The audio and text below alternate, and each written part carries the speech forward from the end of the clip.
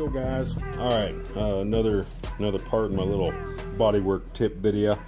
So you come to this little area right here. It's kind of a really, I don't know, it looks real difficult. It's really swooshy and it's got a lot of swooping lines to it.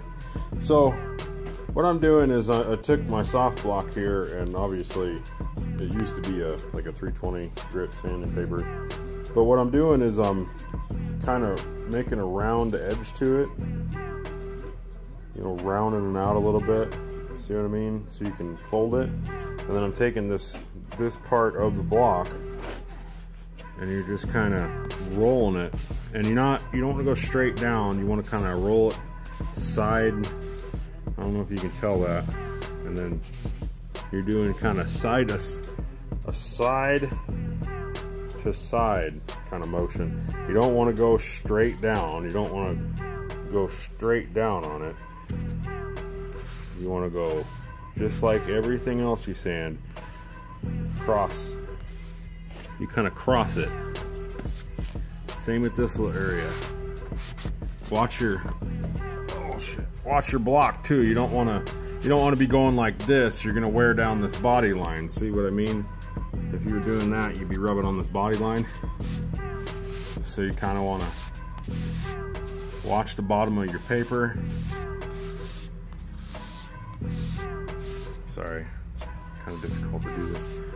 So, and then yeah, so you're just kind of working that out, and you're rolling it too. You're not just doing like this. You're rolling it. You want to roll it because you want to follow the contour of this body line, and you want to get that real nice and emphasized.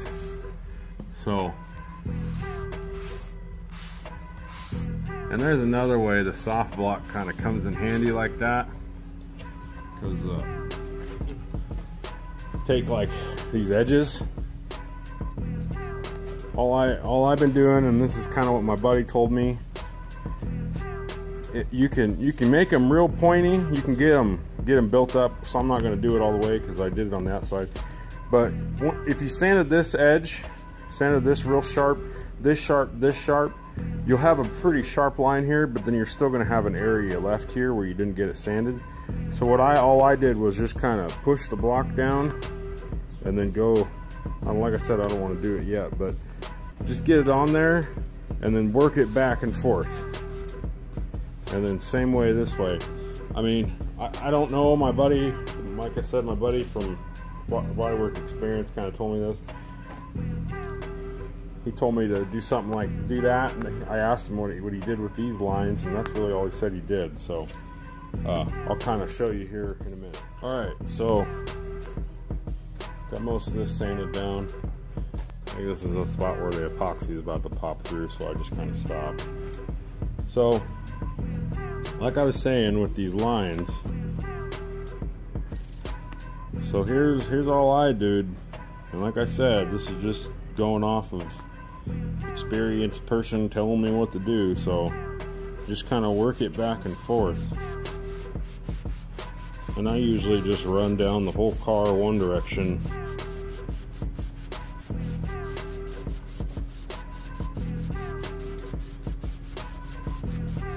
And I am applying pressure so that it lays to the contour of that line.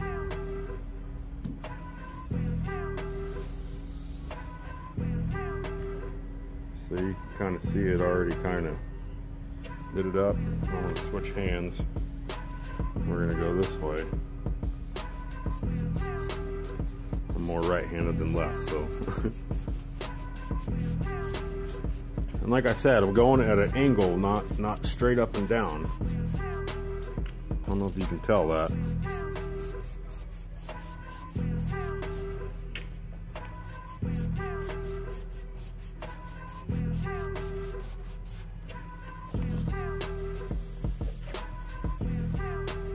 It feels nice and good, you know, nice and solid. That hard line's getting out of there. See, I got a little bit of shit in the high build there. Focus. So I gotta try to sand that little piece out of there. But you can tell it's laying out pretty smooth. See if I can get the camera to focus on the line there. So, alright y'all, I'm gonna get that finished up and then probably cut you back with something. Alright guys, back at you here. So one question I got was how you do body lines. And I don't know if you can really tell in the sunlight, but my lines are pretty sharp. So, and once again, this is a tip that I got from my buddy that did body work for a long time. So I got the tape here. So if you notice, the tape is on the line, the body line. So what you want to do is you lay the tape down on the line. You obviously want to try to get in there and look at where the line is. And sometimes if you haven't sanded anything yet, it's not going to be a big deal. You can like take your sanding block and just kind of lightly graze it. That way you can actually see that line. So then you lay the tape down, you lay it right on that line, make sure try to make it as straight edge as you can, straight as a line as you can. And then what you want to do is, I have my sanding block here. Now while you're sanding, you want to go away from the line. So you don't want to sand down to it. You want to set your thing down, set your block down, and sand up away from the line. I don't want to do too much here, I already did that. So now I'll kind of, and then when you sand away from the line, get this whole line sanded out. This line will be nice and sharp. And then do the rest of the panel. And then same on the back here. Sand away from the line, always away. And then I'll show you here in a minute. And then when you do the bottom, so you leave this tape here and then you tape right on this line on the top, and then you obviously peel the tape off. So I'm going to do that right now and you'll see what I mean. Alright, so now you see I got the 2 strips of tape on here, this being the new one, this being the old one. So make sure the top one, the new one, is all pressed down, and then go ahead and peel off your bottom tape.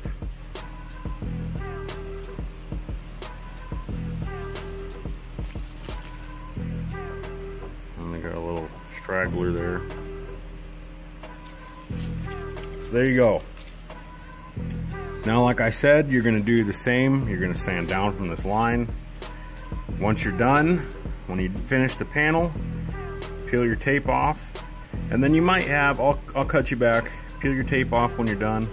So I'll just cut you back here when Alright, so done sanding this. Went a little low there. I'm really good at going low, but the key is to stop. So I'll go ahead and take this piece of tape off and you'll kind of see what I'm talking about. If I can get the damn tape off. Come on. Alright. So we'll get this off here. Alright. So now you see what I mean. We got a little line here. So now we just got to kind of sand it away. And what you want to do is do the same action. So you're gonna keep your sander flat on each surface that you're going from. This is just how I do it. And I mean, I got some pretty good lines. So all I do is like I said, I just kind of start at the line, slowly, and then just kind of work my way away from the line. Same with the top, away, away, away. And then I just kind of get closer and closer to the center edge of this line.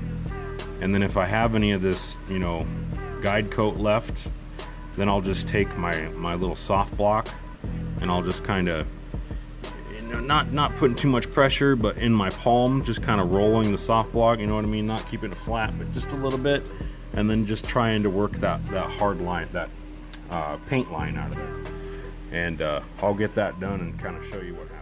Okay, so tape's off, line sanded. Let's see if I can get a good look down that line.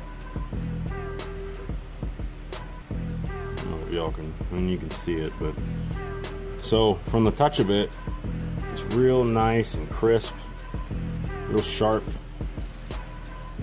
So you do that, you'll get nice sharp lines. Yeah, I know my line ain't quite right. It's pretty close though, just maybe 1/16 off or so. But you do it like that, you'll get a nice crisp line. And I suggest, you know, whatever, if you're if you really want to, you could build the filler first like this, you know, maybe lay some filler on the line. You'd get some hella lines that way. I did in some areas, like this area, I did a patch. At least I think I did. No, this one didn't need a patch. The other side I did a patch, where I came up and came that way, so I had filler through most of this. You know, like the door, this had the chrome strips, so I had a lot of filler through the bottom of this because there's little rivets and shit. I think they came up pretty high, but so there you go. And like I said, if you really want some nice crisp lines, you could put your filler on, do the same thing, run a piece of tape on your line, make sure it's straight, sand your filler that way, top and bottom, and then when you go to do the high build primer, you'll have some hella lines. But I'm pretty happy with the way mine are turning out, so I don't think that these lines were even that crisp before. And then to kind of touch on, God, I'm sorry dude, I can't remember your name, your YouTube handle, but to kind of touch on the main question was with the G-body panels, replacement panels. So this was the quarter that I replaced. I think I had it to about here. So from here, this is all gbodyparts.com replacement panel. And I'm not afraid to show y'all my fuck up. I did fuck this one up. You probably can't tell right now, but my body line, I mean, you can see how it kind of droops out right there.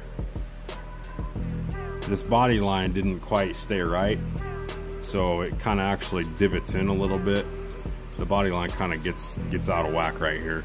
So yeah, you can see it. It goes straight, and then it gets kind of out of whack. So my suggestion would be, if you're doing the G-body parts panels, their lines aren't quite as crisp. They just kind of rolled them. They got rolled edges on these lines. They're not straight to a point. They're just kind of rolled. So my suggestion would be, get your panel on as straight as you can. Get it on as good as you can. Get everything lined up, you know, tack it in, do your thing. And then when you go to before you do the paint or the epoxy or the high build, I would almost lay some filler on that body line. See, I didn't do this. I wish I would have. I did, actually I did, but I didn't. My buddy didn't come by and give me a hand with any of this shit until after the fact, so he kind of showed me what to do after the fact. But anyway, so lay your filler on it and then build that line up sharp. You can get that rolled line to look real sharp, and then you can get it all nice and straight with there. And then once you continue to do your tape lines, then you'll be all right. So, all right, this video is getting way too long, so I'm gonna cut it.